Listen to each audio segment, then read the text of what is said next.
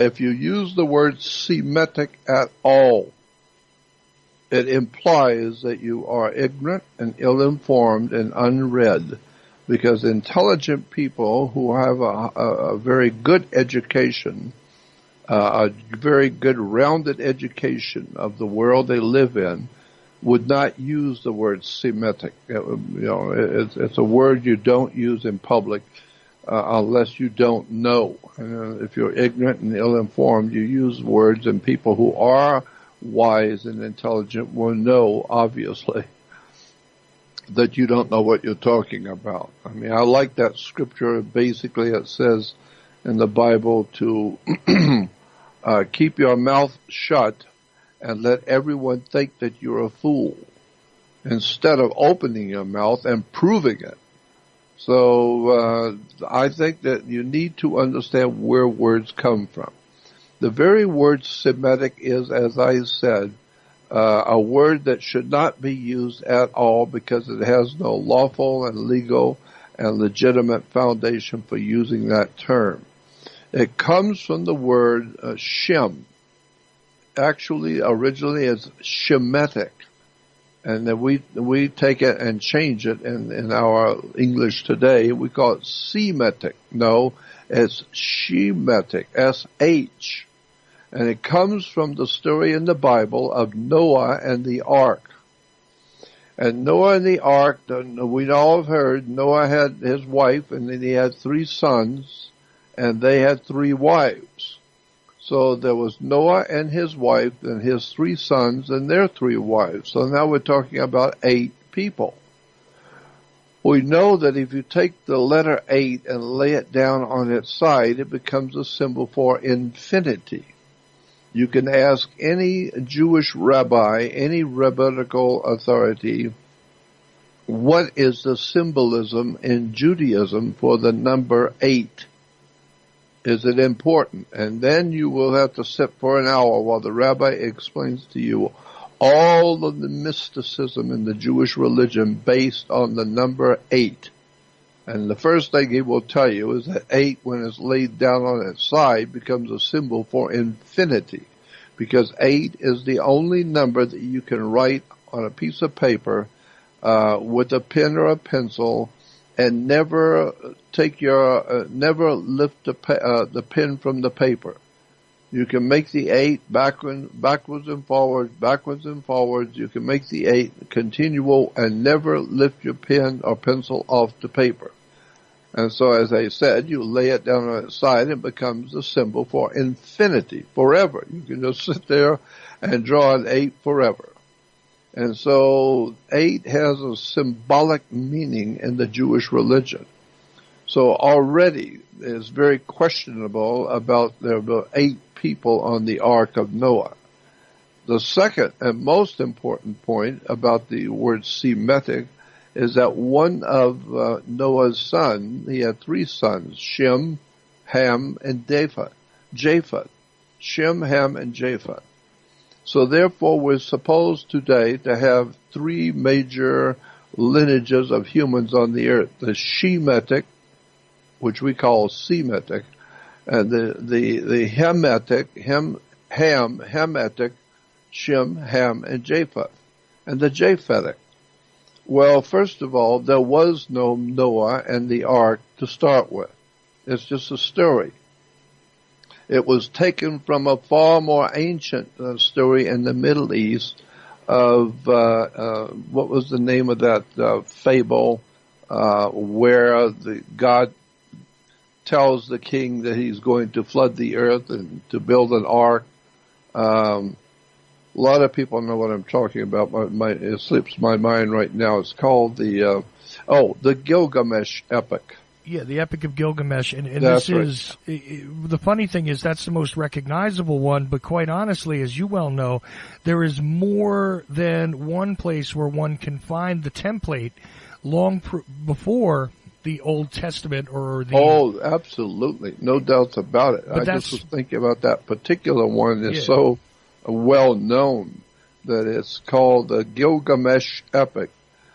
Right. And the story goes back to the old ancient Sumerians, 1,000 years before Noah would have even been born. 1,000 years before Noah would have existed.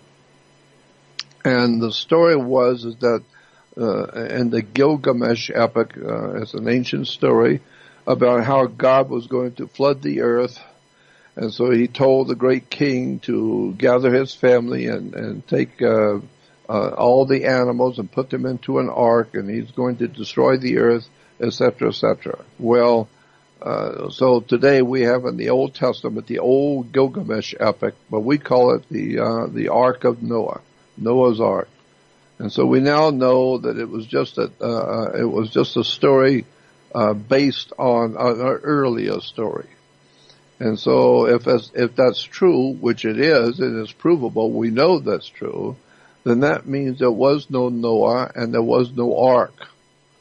Well, if there was no Noah and no ark, then there was no Shem, Ham, or Japheth.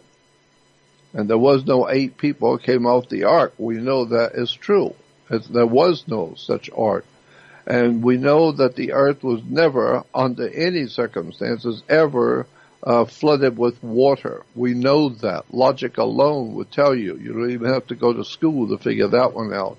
Logic would tell you that the earth itself was not overflowed with water. Yes, we do have oceans, but we do have large continents too.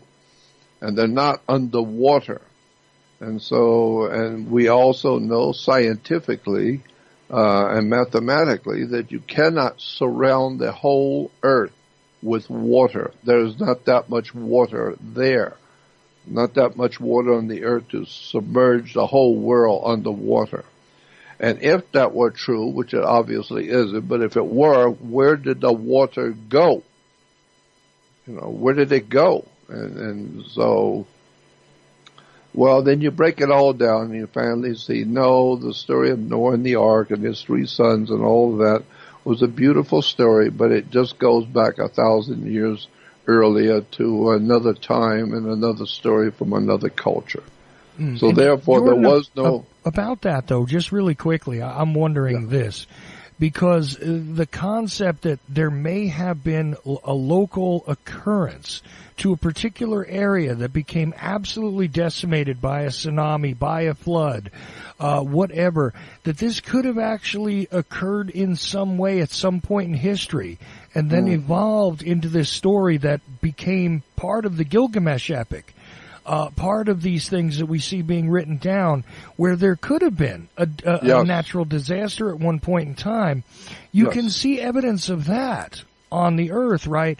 So that, Absolutely. You can see it in the mountains of the world. The mountains of the earth all have, you can see strata, cuts in the mountain sides and the hills where the strata was erupted. Yes, there was absolutely terrible destruction that did happen on the earth. And it did cause a horrible flood. Yes, and the flood is part of so many hundreds of cultures in the world, from Native Americans, Africans, Asians, people from Europe, Russia. There are all these ancient cultures and peoples. They talk about a massive flood. And I am of the opinion that's exactly what happened. There was a massive flood, but there wasn't no Noah and there was no ark, but there was a flood. And the flood, I am totally convinced after looking at the subject for 60 years, is what Plato was talking about when he talked about Atlantis. It says that Atlantis was destroyed. It was an enormous continent like or similar to Australia. It's not just a little island. No, it was a huge island. It was a continent. And it was in, from what Plato said, Solon, the Egyptian mystical teacher, told the ancient Greeks that there was a great and enormous continent in the Atlantic Ocean. It's not there today, but at one time there was a great continent in the Atlantic. and it was called Atlantis, from which we get the word Atlantic, from Atlas, or from Atlantis. And so the story goes from what Solon, the Egyptian teacher, told Plato and the other Greeks, that this great continent, the size and as large as Australia, and one day and one night went under the ocean. Well, we understand how that could be, because if you go back and read the scriptures in Genesis about the destruction of Atlantis, and that's what it's talking about in the Bible in Genesis. And it says, in one day and one night, the scripture says what's the word? It says the deep opened up. It not only rained for many, many days hard all over that area of the earth, was heavy, terrible rains and flooding, but it says, but the deep, the ground of the deep, talking about the floor of the ocean, it says the deep cracked open, and the continent fell into the ocean. They fell through the cracks in the ocean that was holding the continent up. But the floor of the ocean, the Bible says, was cracked, and the whole entire continent dropped into the ocean, and the waters came over, and it's gone forever. Well, then, if that were to happen, you can imagine if Australia was to drop down many, many, many miles in 1 hour, drop down into the ocean, because the ocean plates opened up and the whole continent went under. You can imagine that it's going to cause one hell of a reaction all over the earth. And people for thousands of years will remember and tell their children about the great event of a great continent being destroyed in just an hour or two, a few hours, and it was gone forever. Well, that's the story of Atlantis, that the waters of the deep broke open, and the world fell into it, and it was a great flood. Well, I understand that. That makes sense. And so I believe Atlantis actually existed, and I think that's probably where Adam and Eve were created. I think there's probably a lot of interesting things that we read in the Bible actually was talking about something that happened in Atlantis, because the Atlantis story does say what the Bible says. It was destroyed overnight. It was a great flood, and the continent and the whole world of that time dropped into the ocean. Well, right, and the interesting thing here is that, for somebody who says, well, this still sounds like a flight of fantasy, here's what it is. The story in and of itself does not have to be accurate. It represents something that might have actually occurred, and I believe it did, and I think it was something more akin to what we saw when, the Fukushima disaster happened, right? Mm-hmm. Where you have a great earthquake which occurred under the, under the water. Okay. And then because of the cracking and the twisting of the earth, a huge tsunami was created. And if you imagine this on a larger scale, and say Japan disappeared in 2011 as opposed to just what happened, which was a horrendous natural disaster. But if you imagine that Japan disappeared, you think there wouldn't be stories about that for the next couple thousand, if not forever? You got that right. That's exactly right. If Japan had gone under because of the plates holding up the Pacific Ocean were to really crack, and Japan as a nation just sunk under, within 24 hours, it was gone forever. And millions of people died instantly, and it's gone forever. You can bet that story will chase the world for thousands of years to come. They will be talking about the great tsunami and the great earthquake in which millions of people died instantly.